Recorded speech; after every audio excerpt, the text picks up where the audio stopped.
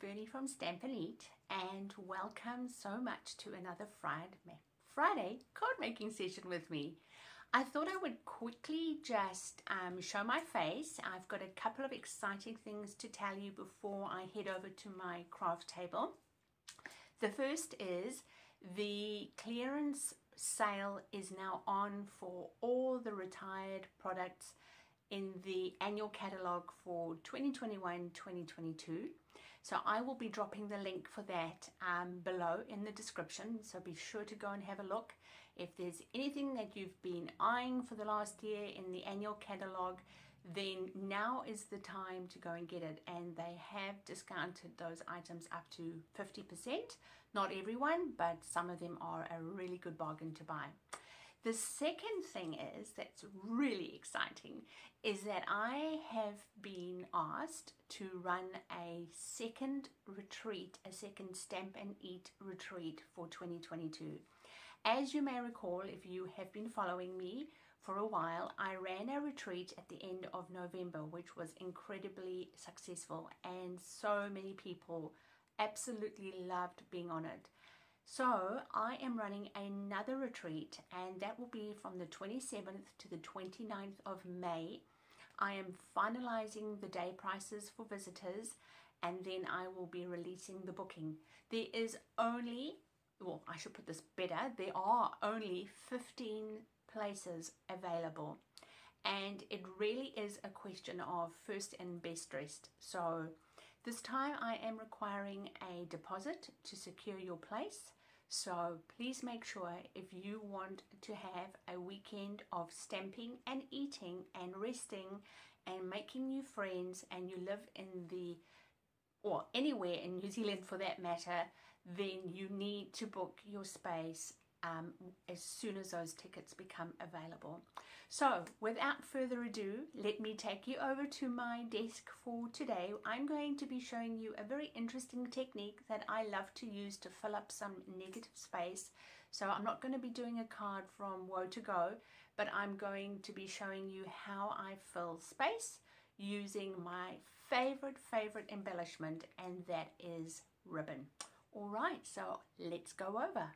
So in this video, I want to show you how I create these little swirly bits using my twine, or using gold trim, or even the silver trim, or you can even do it with ribbon, but it does work better using it with twine. Now, I first saw this concept, Sam Pootles was the one that, it's actually known as a Pootles scribble or something like that, but I love the way it just fills in a space on your card that you feel like you need to add something, but you don't want to put ribbon, but it needs something.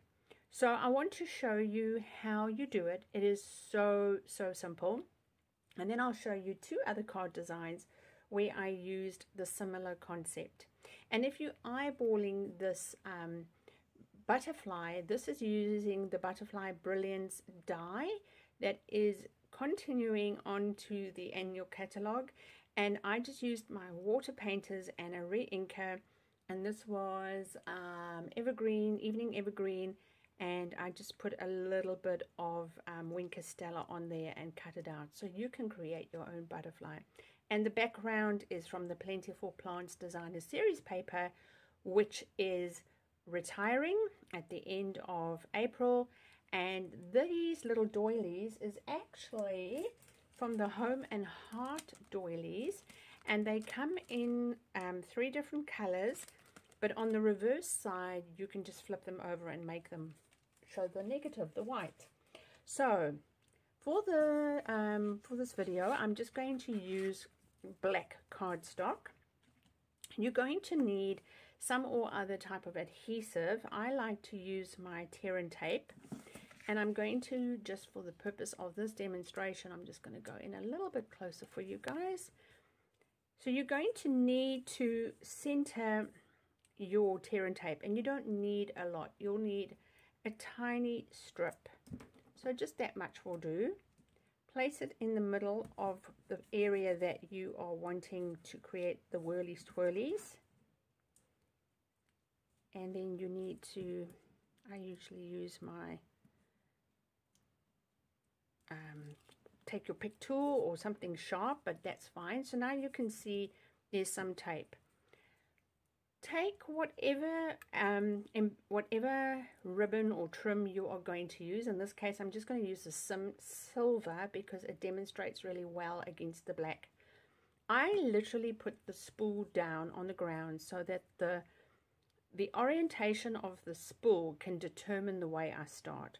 So I put that amount, I just stick it down, and then I can see it's going to automatically turn there. So I bring it around.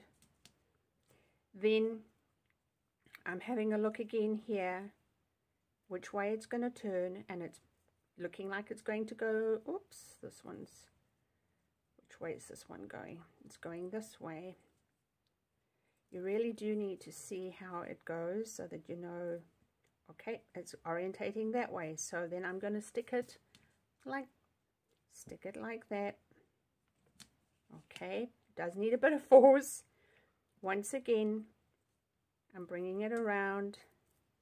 It looks like this one actually wants to go around that way again a second time. So I'm going to bring it around. Actually, let's have a look. You just need to let it do its thing. It's almost intuitive and yet not. So I'm going to go here on this one, and so that's where it is there. And this last piece, I'm just going to manipulate it a bit because I want it to go around, and it goes like that. And then you might want to bring a last one here. It almost feels like it needs a third one coming through at the end here. So, oh, that one's come undone. Do make sure when you glue, when you stick it down, that you're sticking it onto that tear and tape. Okay, so it looks quite messy. It does look messy, but if I bring my doily over that, and of course you're going to also know, like, that doily is going to be hopelessly too big, but if I was to bring something smaller in there for argument's sake, or even that butterfly over there, then you're still going to get the idea. I'll just bring that up to the camera. So whatever it is that you're going to be putting on top, make sure your loops are sufficiently covering that negative space. Okay, I hope that makes sense. So really it is a piece of two-way tape, whatever trim, whatever you're using, and you just direct the trim accordingly. So let me show you what I used doing a similar idea. So this was my anniversary card for my husband. As you can see there, I just used the white baker's twine, and I covered up that area where they come together with little hearts that I had already had in the excess from the masking that I did. And then this card is a card I'm actually going to be teaching on retreat. And as you can see there, I've brought the gold twine in there, and it has 2 loops on that side and 2 loops on that side, and the butterfly is what is securing it where it comes together. So that's a very, very simple way to use twine to fill up that negative space, and it's a very easy way to use leftovers as well if you've got a little bit of leftover twine and you don't know what to do with it. So that's me today. Very short and sweet, but I wanted to show you how you can achieve that effect using what you have available on hand, and it does create a very beautiful look to your card. And all the information, of course, will be down below on the drop down box.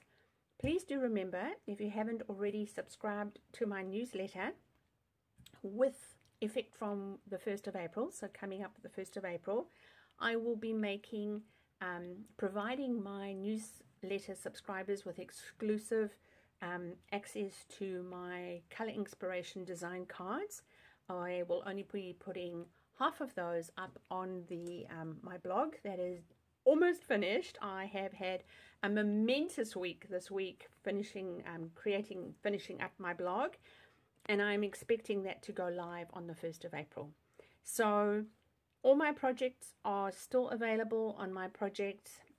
If you're not yet following me on Facebook, do that, and Instagram and Pinterest.